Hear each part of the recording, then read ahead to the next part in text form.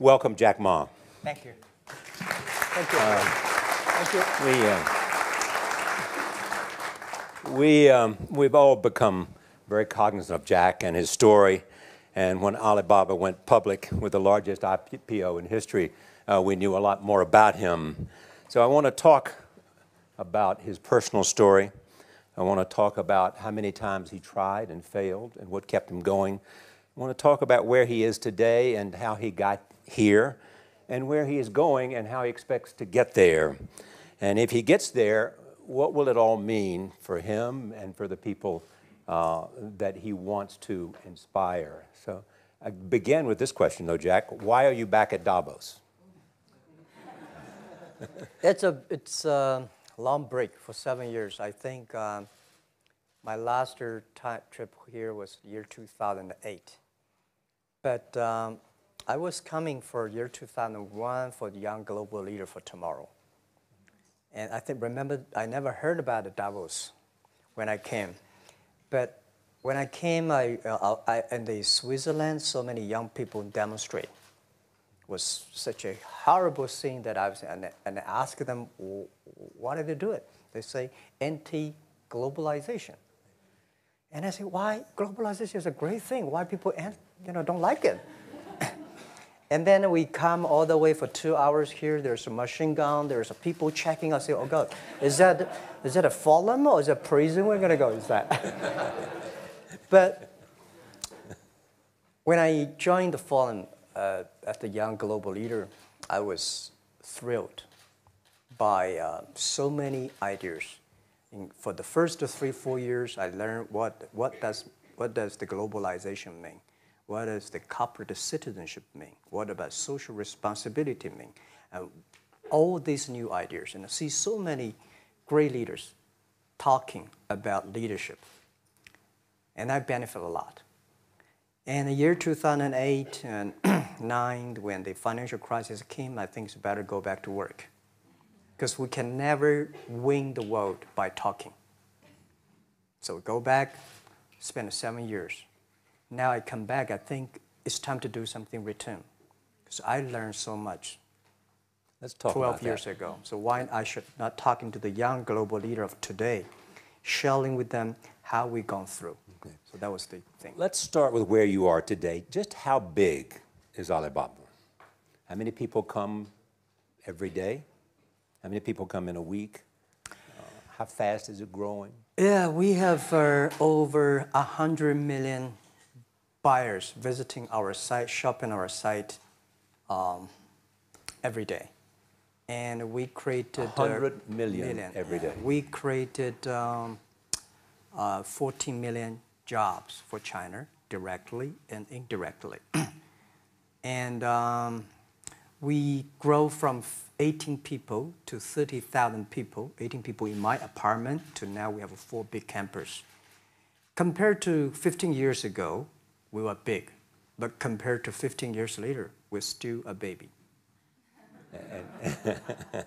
How big will you be 15 years from now? I think 15 years ago, I told my team that in the past 15 years, we grow from nothing to this size. And 15 years later, I want people to know about Alibaba, know Taobao, because it's already everywhere. I want 15 years ago when we talk about what is e-commerce, why small business can using this e-commerce, this internet, can do business across the nation. And I hope 15 years later, people forget about e-commerce because they think it's like electricity. Nobody thinks it's a high tech today. Now, this is something that I don't want 15 years later, we still walk on the street talking about why and how e-commerce can help people. Talk about the IPO. Did it exceed your expectations? Well, it's a pretty small IPO, 250. Yes. Yeah. The largest IPO in the history of Wall Street. We raised. And number 2 was a Chinese bank. Thank you. I remember year 2001. We went to raise some 5 million, 3 million venture capitalist dollars in the USA, and got rejected. And I say we come back raising a little bit more. But I think, what we think more about is for $25 billion, how we can spend the money efficiently, because this is not the money, this is the trust from the world, the trust from those people. They want to do better jobs to help more people. They want to have a good return. So I think gives me more pressure, because when our market cap is bigger than IBM, for a certain day we're bigger than Walmart. We're one of the top 10, 15 largest market cap company in the world. I told my team and myself, is that true? We're not that good. Because years ago, people say, Alibaba model is terrible. Does not make money, have this and that, all the big bad things, because Amazon is better, eBay is better, Google is better, and there's no such model like Alibaba in the USA. So I told myself and people, we were better than people thought. But today, when we are that big size, I said, no, we are not that good as people thought. We're just a company 15 years old. Average age is 27, 28 years old, young people. We're doing something that human beings have never tried. So I want to talk about the future. Let me take you back to when you were born in Hangzhou, where the headquarters still are. Yep. And your campus is there. You don't have a loot, don't move your loot. Your headquarters there. Yeah, you found it there, loot there. You grew up in the 60s. 64. Born in 64. That was the time of the Cultural Revolution. Yeah, it was the end of the Cultural Revolution. It was, well, my grandfather was a tiny landlord, was considered, after liberation, was considered to be a bad guy. So I know how tough it was when I was a kid. You tried to get into 3 colleges. Mm-hmm. Each time they rejected you. No, I tried. There's an examination that young people, if you want to go to university, you have to take the examinations. So I failed 3 times. Right. But a lot of fail. I failed for funny things that I failed a key primary school test for 2 times. And I failed 3 times for the middle schools.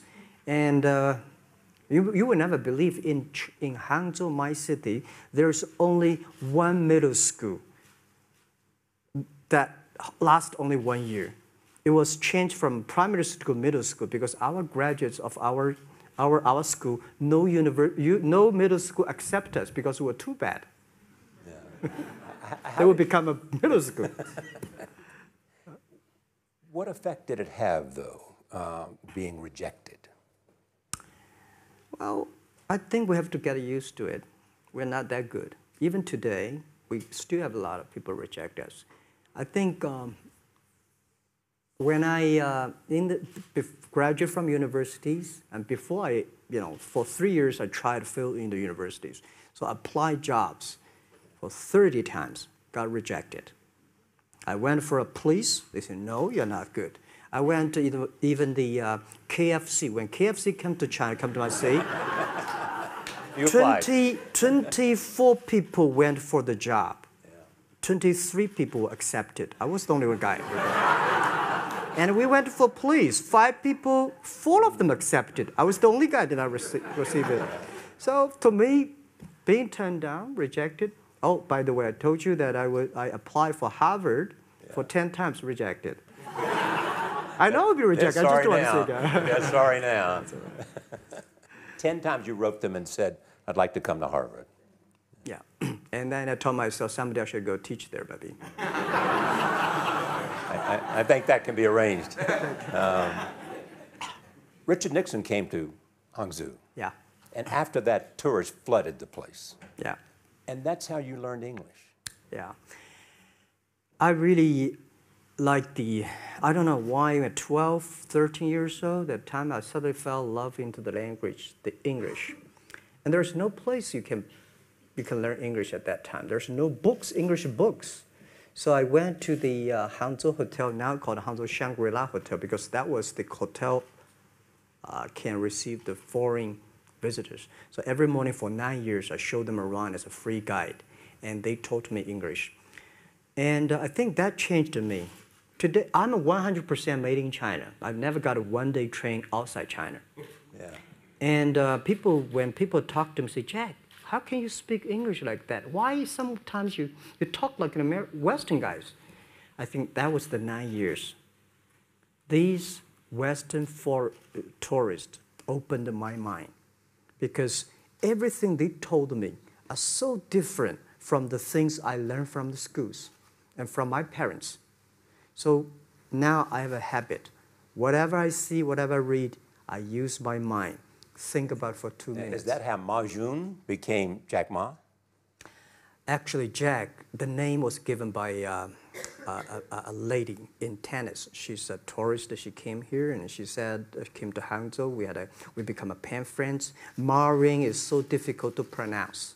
So she said, do you have an English name? I said, don't. So can you give me an English name? She said, okay. She said, my father called it Jack. My husband called Jack. What do you think about Jack? I said, good. So I've been using that for that many years. Yeah. First visit to America, 1995? 1995, yeah. I came here for a project helping the local government to building up a highway. And you tried the internet? I tried the internet in Seattle. And in a building called the U.S. Bank. I don't know whether the U.S. Bank is still there or not, but it's a building. And my friend opened a small office, which is like only 10% bigger than this room. And there are a lot of computers in there. And he said, Jack, this is internet. I asked, what is internet? He said, search whatever you want. At that time, they used Mosaic, very slow, right? Yeah. And I said, I don't use it. I don't want to type because computer is so expensive in China. If I destroy it, yes, I cannot pay. He said, just to search it. So I searched the first word, beer.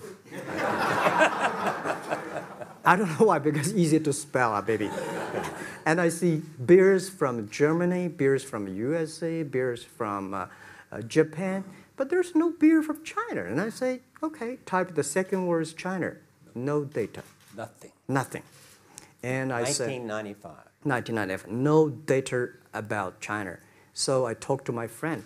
Why not make something about China? So we made a small, very ugly-looking page called China. It's something like I did a translation agency. We listed on there. It was so shocking. We launched at 9:40 in the morning. 12:30, I got a phone call from my friend. He said, Jack, you got 5 emails. I said, what is email? And they say, these are the things. Say, people so excited. Where are you? This is the first time I see a Chinese website on that. How can we can we do something together? So I think this is something interesting. So we should do it. Why did you call it Alibaba? Alibaba? Well, when I started, I think internet is global. We should have a global name. And a name that, interesting, like at that time, the best name is Yahoo. Right? So I've been thinking for many days, suddenly think Alibaba is a good name. So I happened to be in San Francisco that day. I did have a lunch, and the waitress came. I asked her, do you know about Alibaba? She said, yes. I said, what is Alibaba? She said, Open Sesame. Good. So I went on the street, asked about 10, 20 people. They all know about Alibaba, 40 Thieves, and Open Sesame. And I think this is a good name. And start with A. Whatever you talk about, Alibaba is always top. You have said before that in creating Alibaba, you had to create trust. Yeah. Because people in China were used to face-to-face. Yeah. How did you create trust? I think because we started out doing business on internet. I don't know you, you don't know me. So how can you do things online unless you have trust? So for e-commerce, the most important thing was trust. I think when I first went to USA for raising money, talk to the venture capitalists, a lot of people say, oh, Jack, no. China doing business by the guanxi. How can you do business on internet? And I know that without the trust system, the credit system, it's impossible to do business. So in the past 14 years, everything we do is trying to build up the trust system, the record system. Well, Charlie, I'm so proud today when I talk to the young. Today in China and in the world, people don't trust each other. The government and people and media and everybody think, this guy's cheating. But because of e-commerce, we finish 60 million transactions every day. People don't know each other. I don't know you, I send products to you. You don't know me, you wire the money to me. And I don't know you, I give a person a package, I don't know him.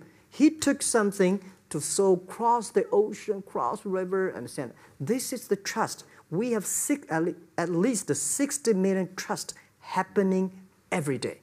But you created it by creating an escrow account in the beginning. Yep. And so you keep the money until they got the product. Yeah. And then you release the money. That's true. I mean, the escrow service is about Alipay. When this idea, I would love Davos, because it was a big decision. Because for first 3 years, Alibaba is just like e-marketplaces for information. What you have, what I have, we talk a lot of time, but don't do any business. Because there is no payment. I talk to the banks. No banks want to do it. Banks say, no, this thing never work. So I don't know what to do. Because if I start to launch a payment system, it's against the financial legal laws. Because you have to have a license. But if I don't do it, e-commerce will go nowhere. So then I went to Davos. I listened to a leadership discussion. Leadership is about responsibility. And after I listened to that panel, I give a call to my friends, my colleagues in my apartment, say, do it now, immediately. If something wrong, the government not happy about that, if one body has to go to the prison, Jack might go to the prison. Because it is so important for China, for the world, to build up the trust system.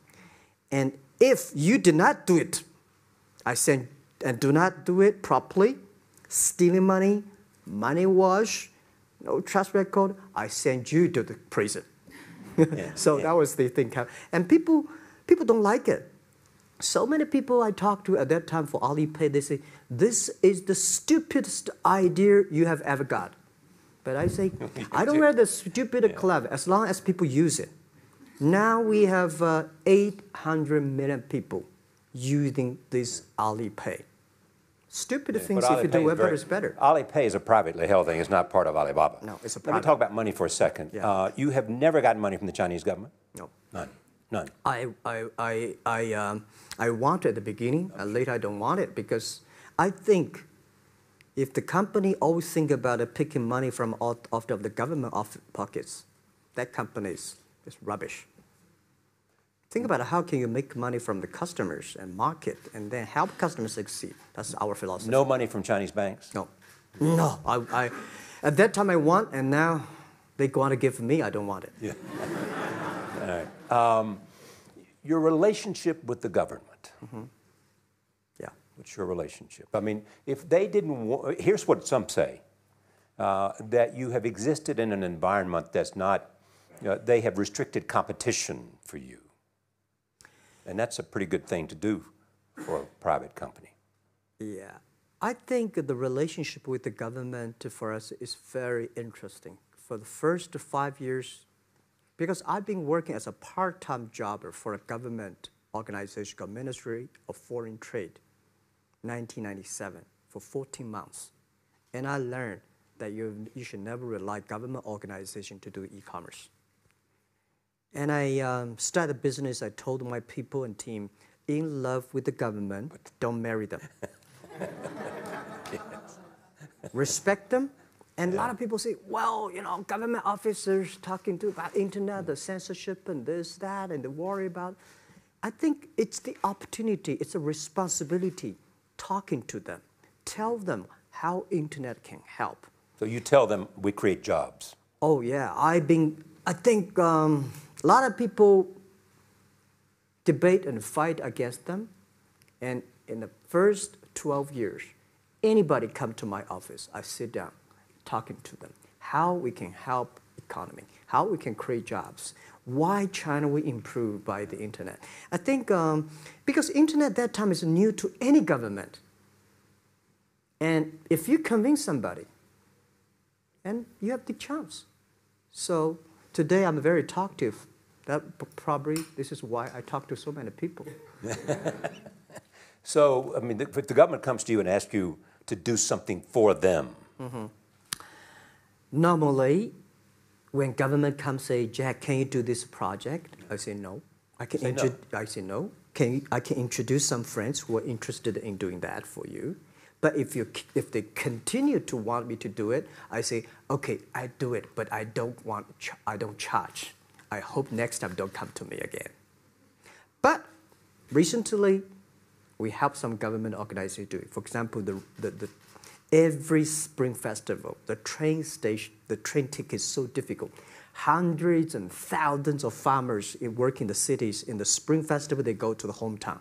But when they order tickets on the whole system crashed for 5 years. So I told my young people, go support them.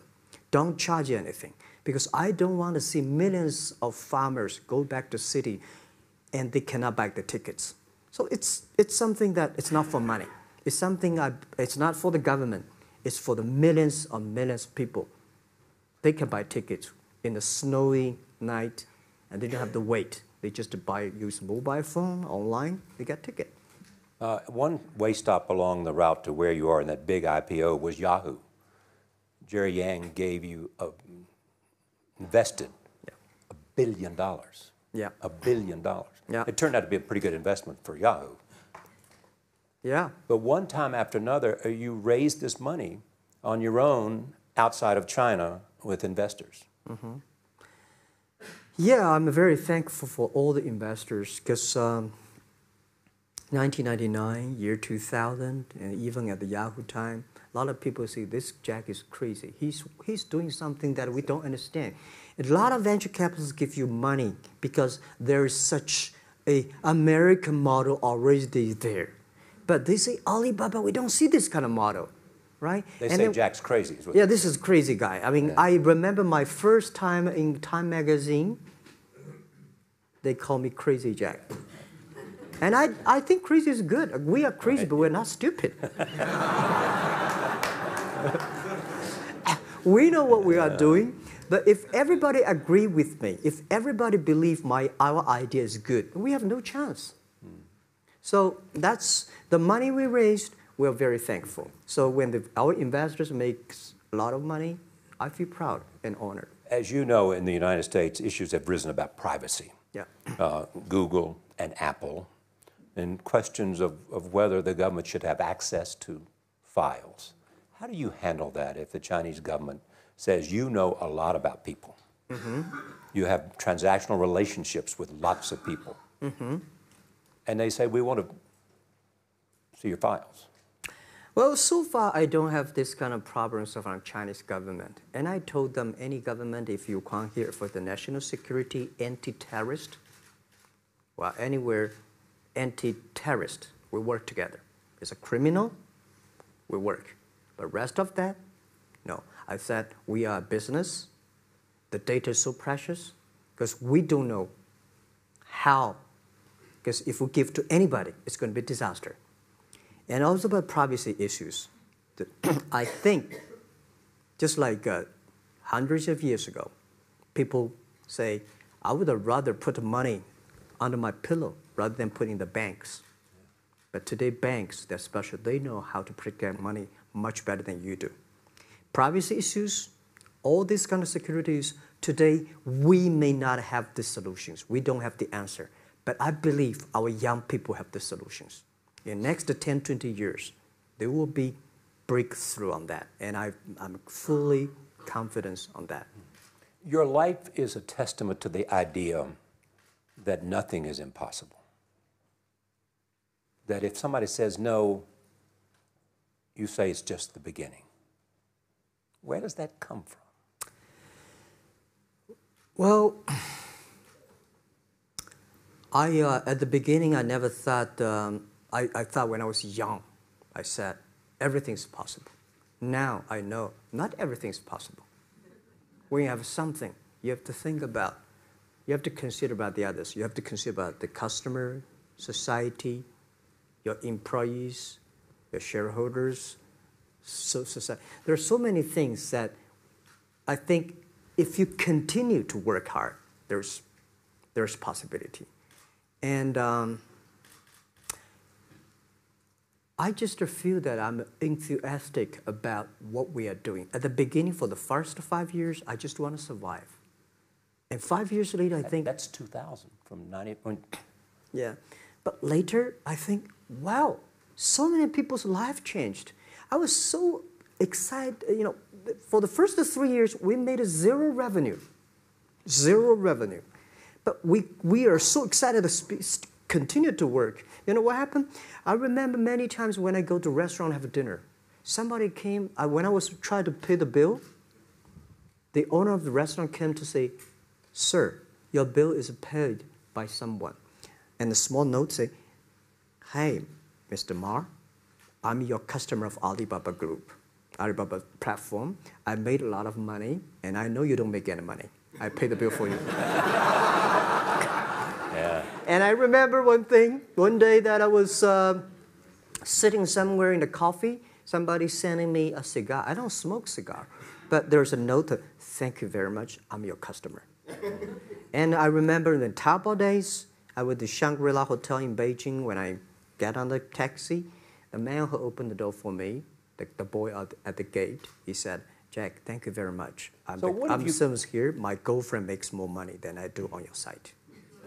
And this is something that you know that it's not amazing. If you don't do it, nothing's possible. If you try to do it, at least you have the hope. The revenue comes from advertising and a smaller amount from transactional fees. Yeah. Most of it from advertising. Tiny. Tiny from advertising? Tiny from advertising, tiny from transactions, because we need big mass. Now we have more than 10 million small business power sellers selling our site to everywhere. So the transactions we have is second after Walmart. So tiny. Second after Walmart. Yeah, tiny of the of the money already make us big. So, you know, second after Walmart, I remember one of the senior management of Walmart guys came to Hangzhou 5 years ago. He said, "Jack, you know, you do a great job," and blah, blah, blah. So I said, maybe in 10 years we'll be bigger than Walmart. He said, "Young man, you have a good hope." So we said, make a bet. I think in 10 years we'll be bigger than Walmart on the sales. Because if you want to have 10,000 new customers, you have to build a new warehouse and this, that. For me, 2 servers. What's your market cap versus Walmart today? I don't know, but I don't maybe either. some. It's close. I think so. Maybe we should check later. All right. Yeah. So where are you going? What does Jack want? I think because of the name for Alibaba, we are internet company, happen to be in China. We have the same spirit and entrepreneur spirit like every great entrepreneurs in the world. And I remember the day when I started Alibaba, we want to have a mission helping small business doing easier. So next step is today, so many millions of small business using our platform to sell things, and over 300 million consumers buy things from our site. Cheapest, efficient. So what I'm thinking about, how we can make Alibaba a platform for global small business. My vision is that if we can help a Norway small business can sell things to Argentina, and Argentina consumers can buy things online from Switzerland. And we can build up, which I called, I don't know, maybe not right word, called EWTO. The WTO is great, past century. But WTO helps so many big companies to sell things across the nation. Today, internet can help small business sell things across the oceans, across the nations. And I hope that we can serve 2 billion consumers. 2 billion consumers. 2 billion consumers. We can help 10 million small business outside China. Help them. Outside China. Outside China. Because we help the American farmers in Washington State almost 300 tons of cherries to China last year. Cherries. Before we sell, the ambassador of USA came to me and said, Jack, can you help us selling cherries? In China. I said, what cherries and the fruits? He said, why not? I said, why not? Let's try.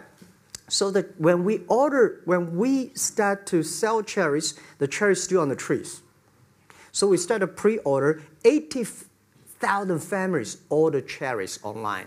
So we pick up the cherries and ship into China. Within 48 hours, we sell the cherries. The consumers are so happy. But we got a lot of letters complaint after 3 days. They say, why only 100 tons? Why we should not get more?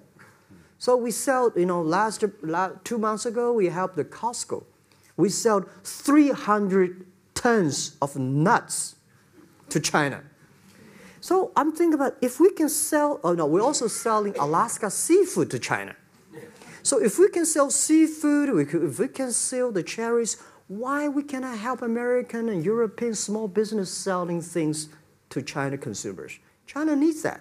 So this is what I want to do is that 2 billion consumers, China, Asia, developing nations, how we can let them buy things globally. Alibaba rode with the millions of people that went from poverty to the middle class in China. I mean, you were right there growing as they grew and increased. When you look at the international markets, you're doing well in Russia? Yeah. How well? We do pretty good in Russia, and we do also pretty good in Brazil. In Brazil? Russia, I think now I don't know, we are if not the number 1, we're the number 2 or number 3 largest. E-commerce. E-commerce. I remember last year we had a campaign. The campaign is that a lot of Russian girls and boys want to buy things from China. You know how many days a Russian girl placed an order and received the products from China? 2 years ago, 4 months. Even that, people are so happy about all the things. And last year, the campaign, within 1 week, we crashed the whole logistics system of Russia. All right. You were also seen in Hollywood. Yeah. What are you doing in Hollywood? Well, I like the Hollywood innovation at the digital background. I learned so much about the Hollywood movies, especially the Forrest Gump. You love Forrest Gump. I love Forrest Gump. Well, why do you like him? Simple. Never give up. Never give up. People thinking he's dumb, but he knows what he's doing. And I was very depressed the day, year 2002 or 3 in the States, when a bit earlier than that. I was very depressed when I could not find out a way for the internet. And then I watched the movie in my friend's home, Forrest Gump. When I see him, I think, this is the guy we should learn from. Believe what you're doing, love it, whether people like it, don't like it, be simple. And like the word, life is like a box of chocolate. You never know what you can get, right? I never know I would be here talking to you and talking to Charlie Rose. I never know. But today I made it.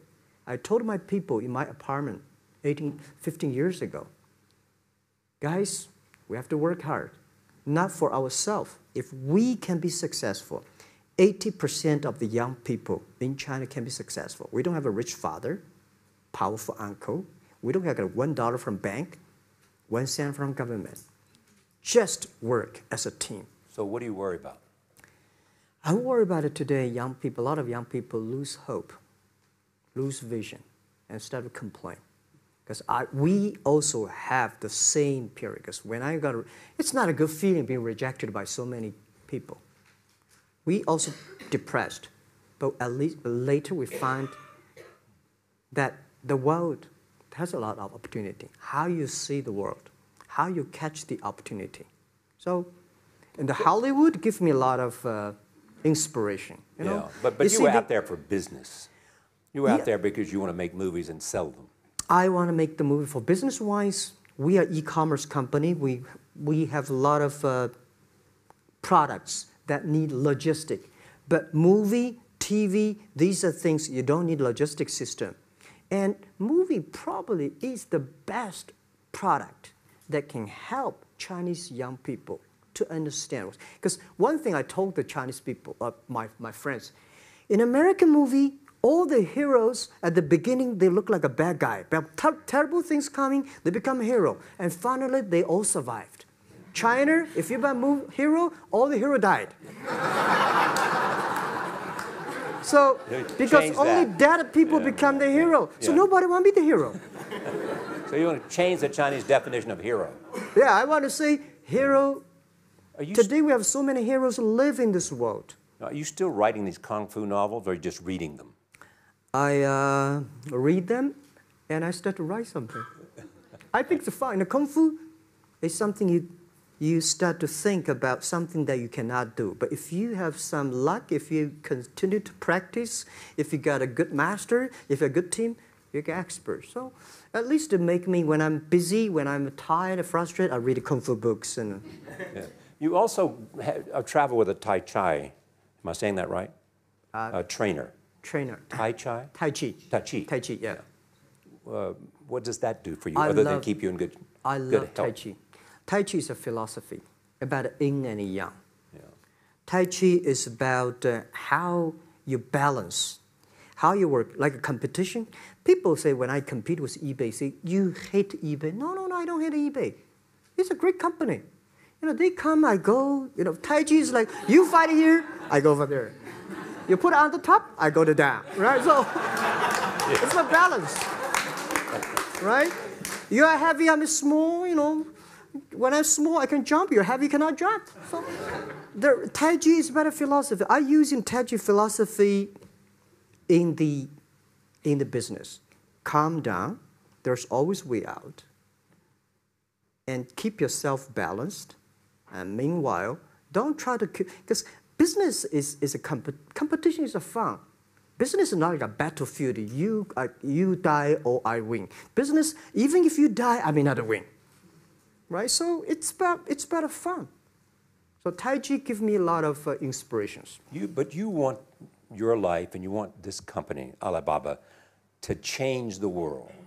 And you're changing the world if, in fact, you provide a forum for buying and you enable people to earn a living.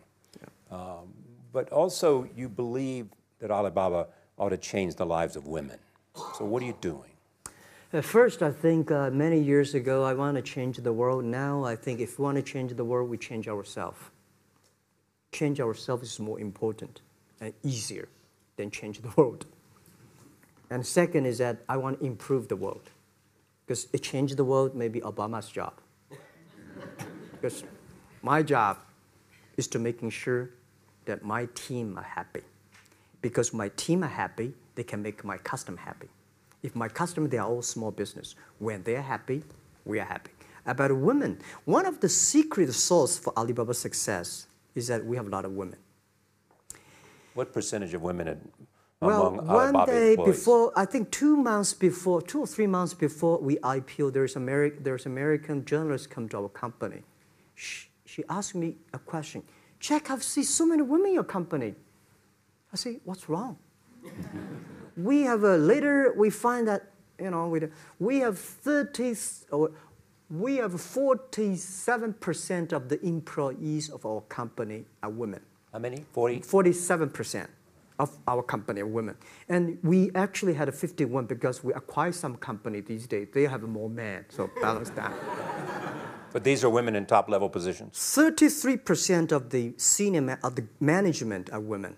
And 24% of the senior management, very top level, are women. We have a women CEO, CFO, CPO, Chief People Officer, and we have everywhere. And I think so comfortable to working with them because women, in this world, if you want to win in 21st century, you have to making sure that making other people powerful, empower others, making sure the other people better than you are, then you will be successful. So I find the women, they think about the others more than they think about themselves. Right. Yeah, women think about the kids, husband, parents, much more than the man. And the user-friendliness. A couple of things I want to talk about before we go, because we have less than a couple of minutes. China today, are you worried the economy slowed down? No, I don't worry about it. I think China is doing, it's slowing down is much better than keep on 9%. China today is the second largest economy in the world. It's impossible to keep 9% of the growth. If China still keeps the 9% of the growth of the economy, there must be something wrong. You will never see the blue sky.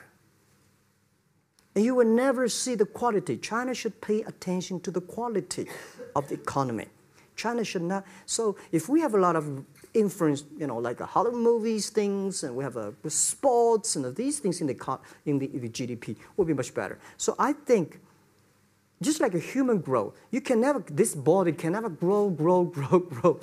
Certain time, the slow of growth of the body is slow, but you should grow your mind, grow your culture, grow your value, grow your wisdom. I think China is moving to that direction. And you saw Modi in India? Pardon? Did you see Modi in India? Not yet. I'm looking forward to that. So you'll go to India. Yeah. Finally, there's this. You're one of the world's richest people. Your company is one of the world's richest companies. What do you want beyond Alibaba? Well, about richest people, I was really not happy in the past 3 months when people say Jack Ma is the richest people of China. Global celebrity, they said. No, I'm not. When I started business, you are. I never thought, because how many? Yeah, maybe I am. Not, but I think 15 years ago, in my apartment, my wife was at that time one of the 18 founders. I asked her, "Do you want your husband to be a rich person?" I never said rich person in China, rich person in Hangzhou, or you want your husband to be a respected person. She said, "Of course, respected." Because she never believed, and I don't believe we'll be rich people. We just want to survive. But I believe when you have $1 million, that's your money. When you have $20 million, you start to have a problem. You worry about inflation, which stock to buy and this, that, had to come. When you have $1 billion, that's not your money. That's the trust society gives on you. They believe you can manage the money, use the money better than the government and the others. So I think today, I have the resources, do more things. With the money we have, with the influence we have, we should spend more time on the young people. And I would say, someday I'll go back to teach, go back to school, spend time with the young people, and sharing with them what I've done. So the money is not mine. I just happily and having these resources, then I want to do a better job. Just tell them your story. Yeah, tell them the story and tell them that if Jack, I don't think in this world there are a lot of people be rejected more than 30 times. If we, the only thing we never give up, the only thing we're like a Forrest Gump, we keep on fight. We keep on changing ourselves. We don't complain. Whether you are successful or not successful, I find that people, when they finish the job, if they make the mistake, if they fail, if they always complain the others, this guy will never come back. If the guy only check himself, yeah, something wrong with me here, something wrong with me there, this guy has the hope. Jack, on behalf of everybody in this audience and a television audience around the world, thank you for taking your time to be with us. Thank you. Thank you. Thank you. Thank you. Thank you. Thank you so much, Rob.